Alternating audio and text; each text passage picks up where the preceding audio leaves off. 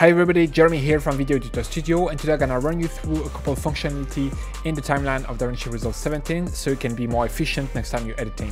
Let's check it out. Alright, so in Davinci Resolve 17 right now we are on the edit page, and I'm gonna show you how to use certain of the functionality here in the timeline. So you have two timelines here. In blue you have the video timeline, and in green you have the audio timeline. Let's start up with the functionality on the audio timeline. Here you have M.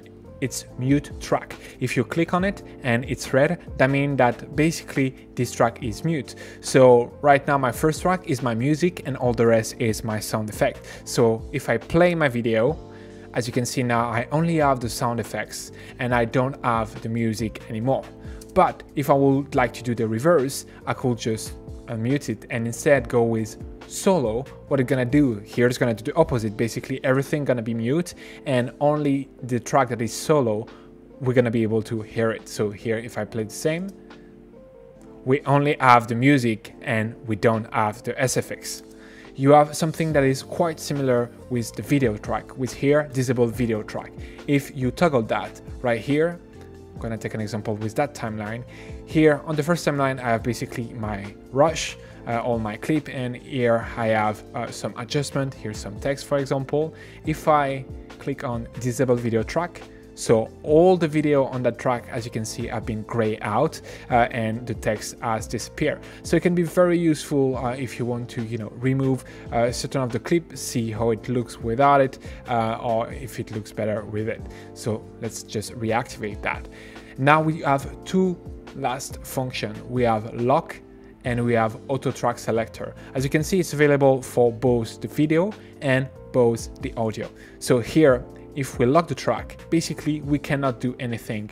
We cannot move the track, we cannot make just adjustment here in the inspector, we cannot do anything. It's locked, it's done. It can be very useful if basically you have your main timeline right here for video, for example, you have your music and your video. Everything is done, you don't want to modify anything on those two main timeline, and you just want to add a couple of effects, like here's some text or anything like some sound effects, and you don't want to just overwrite some sound or overwrite some video clip. You can just lock those two timelines, and it's a great way to make sure that nothing gets modified, because there is nothing worse than just modify something without you noticing it, continue to work on a project, and then realize that there is something wrong with your project. So that's a great way to use it. Now you have one last possibility, is auto track selector. It does something that is quite similar but not as strict. As mentioned, if you use the lock, you cannot modify anything, which can be like a plus or a minus depending on what you try to achieve. But if you unselect, by default everything is selected with auto track selector, so everything use auto track selector. But if you choose to click it and basically have it off, what it does basically is that now this track gonna stay fixed and not gonna be modified if I make any modification on the video or on another timeline. That's not gonna affect this track. You can still modify, let's say here, the audio. If I want to change the audio or any parameter in the inspector, you can still do that. But then if I do a ripple delete, it's not gonna affect the position of the clip in this track.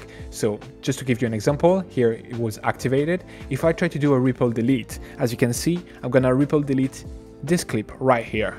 And then my audio is moving along with it because everything is linked together. That's why there is auto track selector.